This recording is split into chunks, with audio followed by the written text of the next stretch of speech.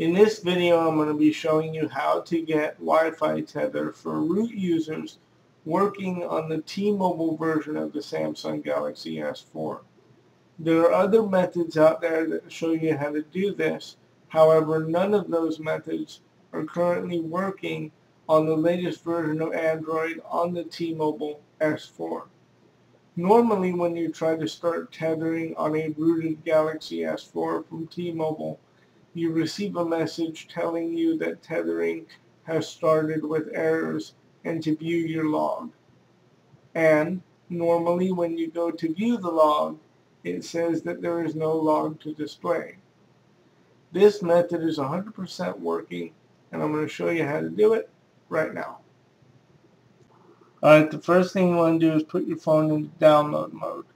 The easiest way to do this is to hold your volume down button, your home button, and your power button. Keep holding until you feel your phone vibrate, and you'll see this message pop up on your screen. Press volume up to enter download mode. Then you can switch to your PC. Now that you're back at your computer, what you want to do is plug in your phone. And once you do that, you're going to want to download the files I have listed in the description.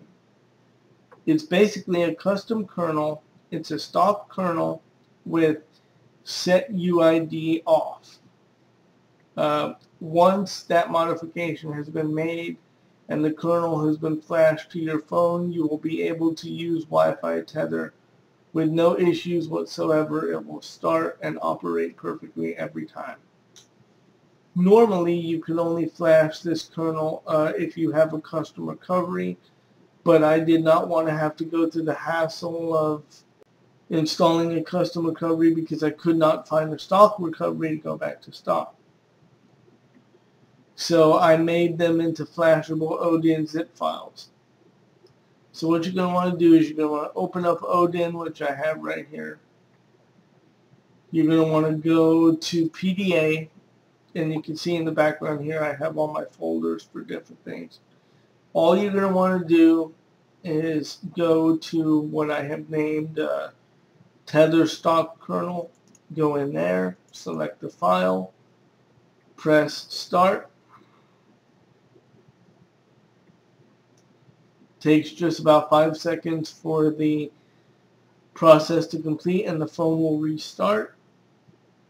And I'm going to go back and show you the results.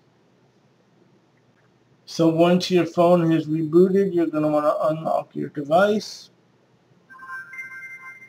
Go into your Wi-Fi tether application. Press your menu button. Go to settings. Change your device profile to Samsung Galaxy S3. Change the setup method to the fourth one up from the bottom, which I can't even pronounce, so I'm not even going to try. Go down all the way. Make sure you have your MSS clamping and routing fix enabled. And you can choose whether or not you want to enable Wi-Fi encryption. My personal preference is to use MAC filtering, but